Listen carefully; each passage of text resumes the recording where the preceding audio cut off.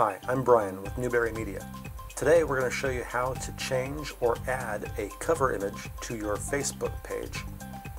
So right now we're looking at my Facebook page. On the top left corner here you can see my profile picture, black sunglasses over a brown t-shirt, and this sort of neutral, sort of baby blue banner across the top here, that's where I put my cover image.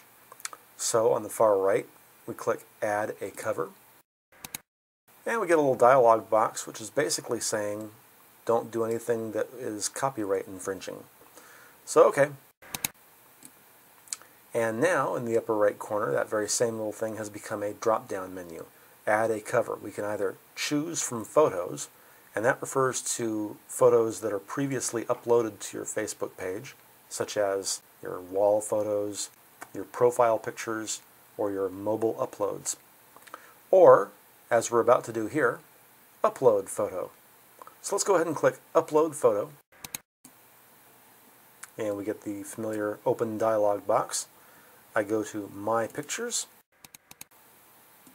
And okay, here's a good one.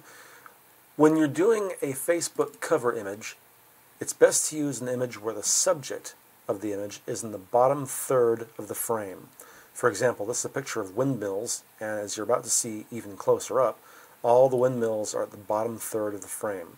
So I click this image, and I come down and click Open. And we can watch the status as it uploads here, top center of the screen. And there we go. Drag to reposition cover. Good thing. Where are the windmills? The windmills are here. Wait, where are they? There we go. Windmills. Notice whatever the subject is of the picture, in this case it's these windmills here, you want to keep the subject beneath this phrase, drag to reposition cover. See that? You can drag up or down. You want to make sure that they're beneath this phrase here, because anything above the phrase will not be seen by people when they first arrive at your Facebook page. I'll show you why. Let's drop to the bottom right corner and click Save Changes. And there we go. And let's make sure that our page is scroll all the way up to the very top of the page. And then when we click refresh, you'll notice that Facebook is going to move us down a little bit to about that location there. So let's try it. Scroll all the way up, click refresh. See that? Close the gap here. It's still there. We can scroll up and see more sky, but when you click refresh, or when your visitors come to see your page in the first place, that's how it looks to them. So that's basically how the cover image works on Facebook. One more thing I might want to mention. Whenever you choose a cover image, down below here, Facebook rats you out. Brian Newberry updated his cover photo. Well, you know, I already have a cover photo up here on top. I don't want my friends to have to look at the same picture again. It's like a rerun. So I hover over this point here, edit or remove. I click it. I say hide from timeline. So that's it. That is how to set your cover photo. Now if I want to change it, that's easy too. Change photo. I click the drop down. Choose from photos. Again, this refers to photos that are previously uploaded to my Facebook page. So I'm going to click on that.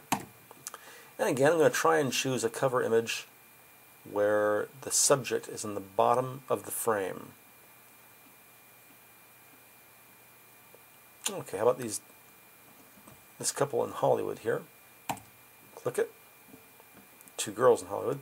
And again, they do not come up above this phrase, drag to reposition cover. So long as they're between these two lines here, this baseline here, and drag to reposition cover, they should be okay. So I click Save Changes.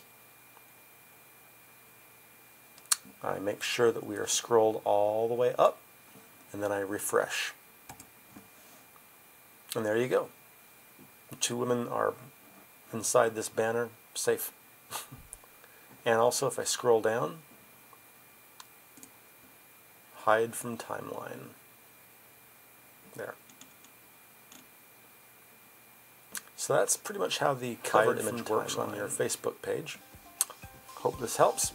Reporting for Newberry Media, I'm Brian Newberry.